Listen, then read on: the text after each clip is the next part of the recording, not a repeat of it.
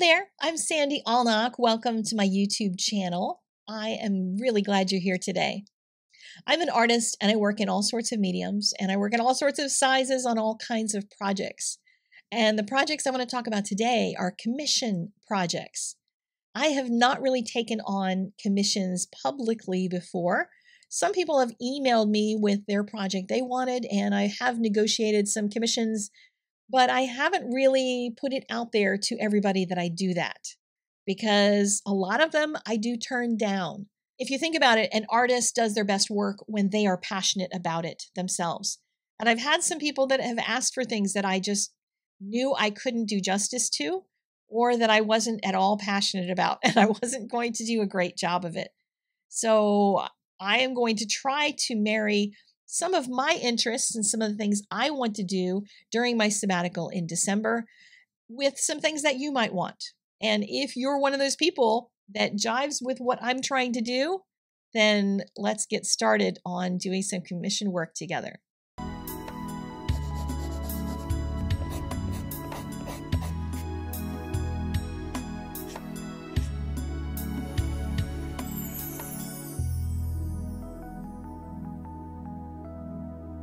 Before I start talking about commissions, there might be some of you who want a piece of artwork, but you don't want to go through all that of ordering a commission and waiting and all that. You are in luck because use the coupon code THANKS and you will get 20% off everything in my fine art shop. Everything. I just need to clear it out. Anything that's left in the shop is going to be removed from the shop. I'm going to put it in my physical sale at the art show in December, and it's going to go away. So if you want anything, now is your chance to get it for 20% off, okay?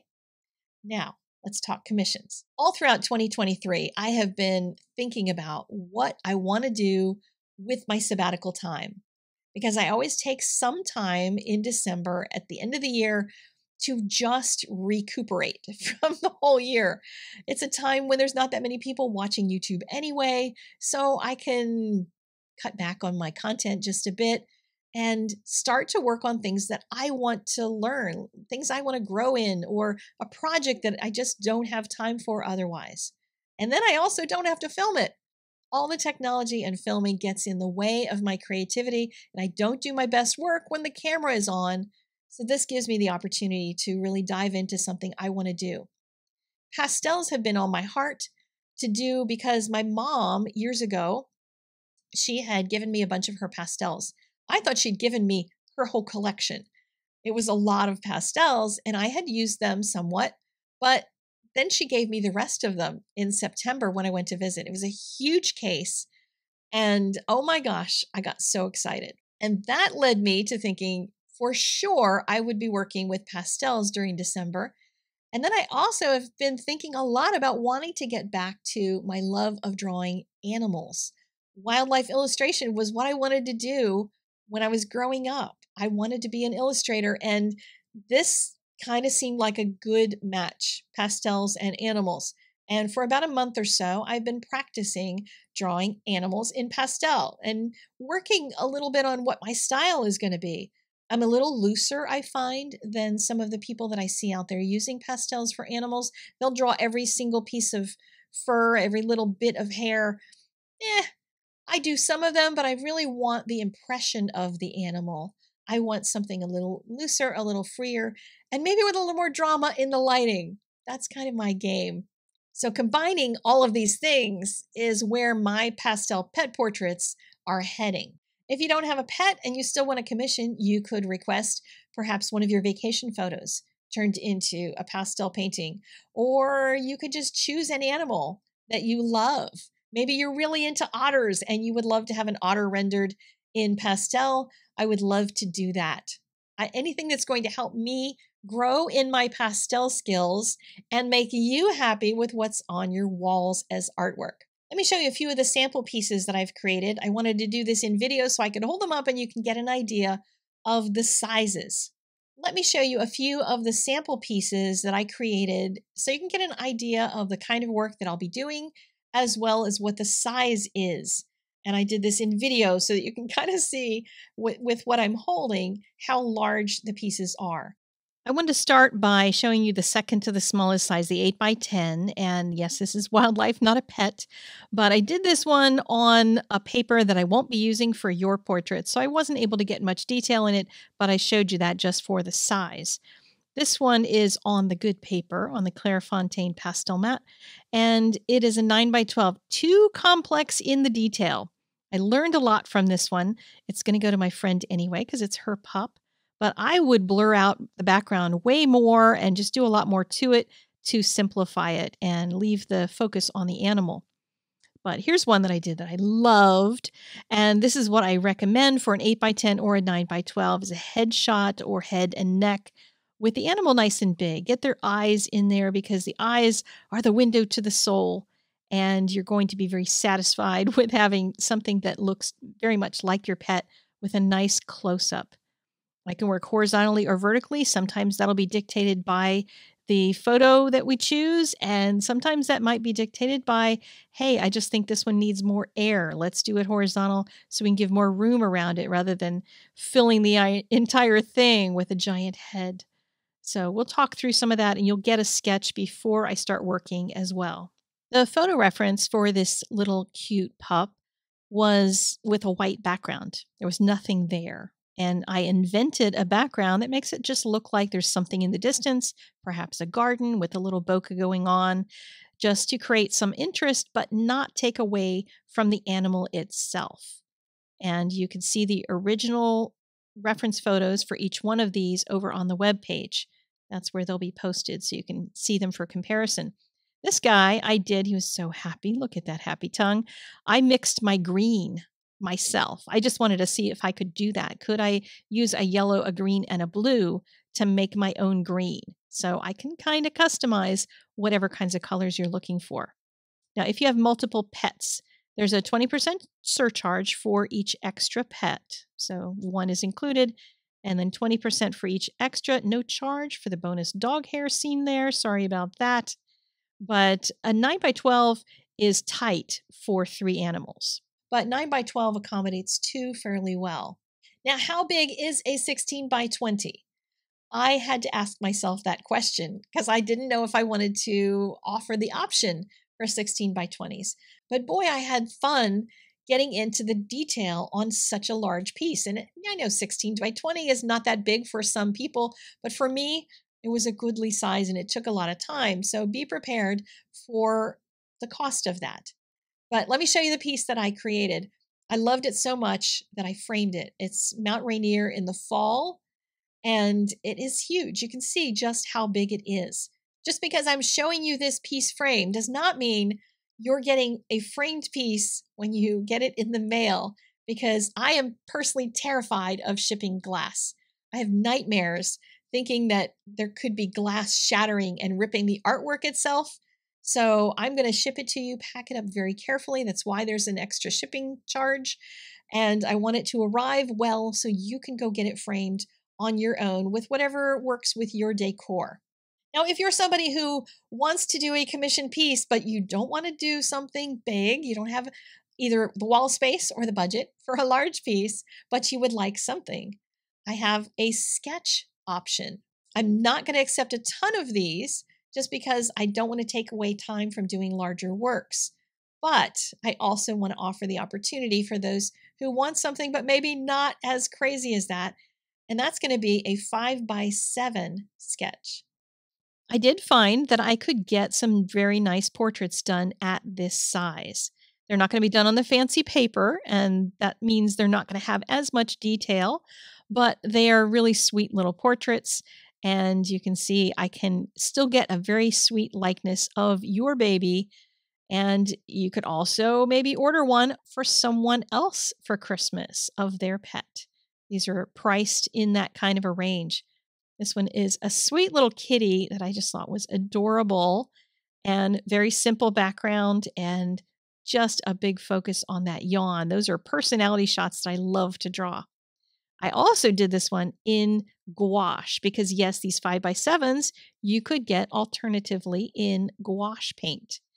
And since that is something else that I'm practicing and learning, I thought I'd include it.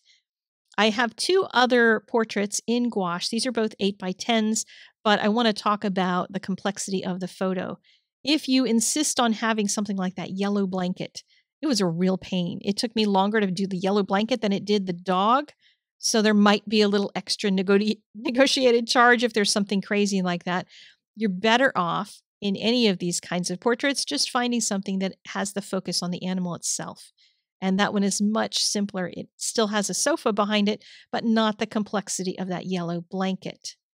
But the gouache is only offered in the 5x7 at this time.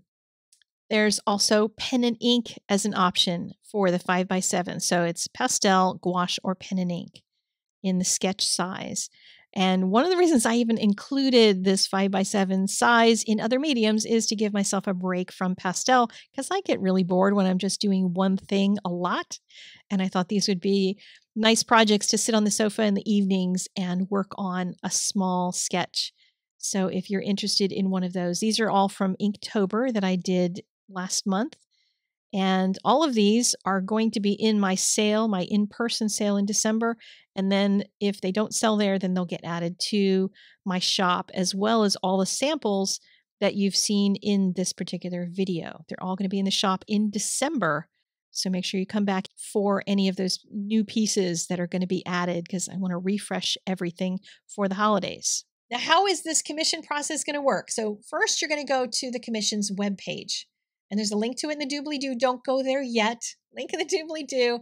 That page is full of all kinds of information, much of what I've talked about here, but there's pictures of some sample works that I've done, and I'll add more to it as I get more pieces done as well. At the bottom of the page, there are two things for you to fill out. The first thing is the form, and the form tells me the basics, who you are, how to contact you, what are you looking for, what size, what medium, all that sort of thing. Then there's a message box at the bottom. And I want you to write out a little bit about what you want, if there's anything special. And don't worry, we're going to have plenty of conversation by email, so you don't have to fit everything in that box because it has a character count limit on it. And then you submit that form. Then separately, there's a button that says Upload Photos. And that's going to send your photos to my Dropbox. And that way I don't have any distortion from things going over the transom in email. It's just going to go straight to Dropbox. Now your photos need to be named so that I can pair them up with you. So put your last name in the photo name, and you're going to send multiple photos, I hope, for whatever it is you're requesting. So name and number them in some way that we can discuss them. So, Allnock 1 or Allnock 2, Allnock 3. Or if you're sending in pet photos and you're going to have multiple pets, name it with your own last name and then the pet's name, and then number them so that I know which pet is which. So when we discuss them, I can actually have some conversation with you about the same photos you're talking about. So once all that comes in, within a couple of days, hopefully, depending on how busy I am or how many requests come in, we'll have a conversation via email. And we'll talk about what I think I can do, what I think I can't do, what I might adapt, or if there's a different photo that you sent that I like better than the one that you think would make a good portrait, we can talk about why that would be. And once we come to an agreement, and if there's any special requests, if there were any additions, complexities that added a percentage or something to the piece, then we'll figure out the final price on it. And then I will send you a Venmo or PayPal request for half down. And then I'm going to put you in the queue as we go into December. And once your turn is up and I start on your work, I will email you to let you know it's started, so you can start praying if you want. And then I can also send you some update photos. I can send you some process pictures if you're interested in that, or I can post them to social media if you'd prefer that. And then when it's all done, I'll send you a picture to approve. And once you're okie dokie with it, then you can actually send me the rest of the money so that I can then pack it up and ship it and send it to you. Now, if it is a Christmas gift, you're going to need to let me know, because I might reorder the list how things get done. based on who's most urgent. I want to be sure to get it done for Christmas. But if it's a I can get it anytime thing, then you might get pushed a little bit later just so that I can hit the Christmas ones first. Now, commission applications are open through Thanksgiving. So I want to try to get everything settled before Thanksgiving so I kind of have an idea what December is going to look like. If you come upon this video past Thanksgiving and you want to find out what is the current status, are applications still being accepted? Or is there a new applications window next spring or something? Whenever you find this video, then just click on the same link down below. That will be my commissions page all the time, and I'll always have a note at the top telling you when the next commission window might open. If you'd like to see some of my pastel work in action, I'll continue producing videos for my patrons, so you can go over there and see that. I appreciate the support so much. And now it's time for you to go to the links in the doobly-doo. There's one for the sale on my fine art pieces and one for the commissions page. And that is about it. If you would like to leave a thumbs up on this video, I would be eternally grateful, and send it to your friends who are looking for something to shop for their holiday gifts. I will see you guys again very soon. Take care. Bye-bye.